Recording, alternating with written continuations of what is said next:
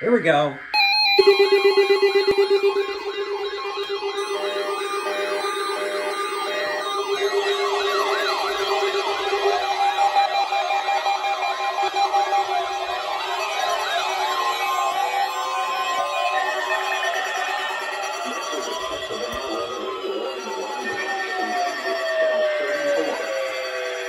There goes WXM45.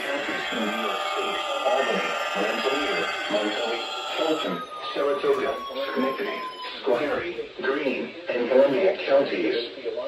This has been an alarm test. Is it? Synopsis: a drier and less humid air mass will move into the region today.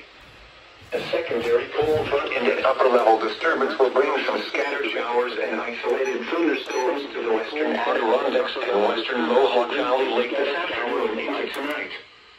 High pressure will build in Thursday into Friday with dry weather. Comfortable humidity levels and slightly below normal seasonal temperatures to open September. Now for the official National Weather Service forecast for the capital region today. Partly sunny. Highs in the upper 70s. West winds 10 to 15 miles per hour with gusts up to 25 miles per hour. Tonight, partly cloudy. Lows in the upper 50s. Southwest winds 5 to 10 miles per hour. Highs in the mid 20% chance of showers. West winds 10 to 15 miles per hour with gusts up to 25 miles per hour. Thursday night. Partly cloudy with a chance of showers in the evening and lower, becoming southwest. Okay. What the heck happened to WXM45? I couldn't hear anything out of that. Well, that was a waste. But yeah, guys, that's it. That is the last ever required weekly test that I'll ever get. Well, for a while. This guy went off. This went off. They all went off. But of course, this guy didn't activate. Thursday night, mostly clear. Lows in the upper 40s. I don't even know why you would not go off. Why? The 74G10, of course, did not go off. Because, of course, the 74G10 is pretty much like the unit in WX500 where it doesn't activate for anything. Even with perfect reception, but anyways. Yeah, overall, everybody else activated. WXL37, WWF48, those activated. And yeah, that's it, guys. That's the last weekly test that I'll ever get until the next vacation, which will probably be November for Thanksgiving. But yeah, just a last look, just a last look at these radios with the weekly test scroll before I end the video.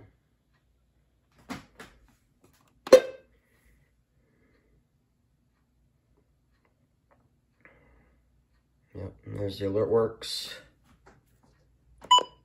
WR100. Crowd weekly test. WR400. There's the HH. Running Snail. There's the 12250. The Recon. Sanjian. And then there's the WX150. I don't really know if like there's like a siren. I don't know, like I just cannot hear the siren on that WX150. But anyways, there's the Recon R1650, the WR11 that did go off. There's the 519, the 74200, the Capello. There's the Zone Guards. This activated properly, thank you. This is activated too. WR10 did go off. It did go off. No, I don't know. Yeah, it did go off. The 249, the WR300 thankfully went off. And I actually decoded it right. Didn't decode it for like a few hours. There's the 991, the Sorolink FR370. There's the 382 with the advisory light on it. 74210, as you guys know, did not activate for some reason, even with that kind of reception. And then the 247 did go off, so yeah. So yeah, guys, so that's the end. The streak has officially came to an end. As I said, this is the last ever weekly test that I'll ever capture, because I'm going to be starting school on the 2nd of September, and yeah, really thankful that I was able to get this last test. I'm not thankful that I did not get that the 74210 didn't go off. Oh, I forgot about this guy. The WR120, that activated weekly test, so yeah. So yeah, guys, so that's it. It was really fun catching these weekly tests.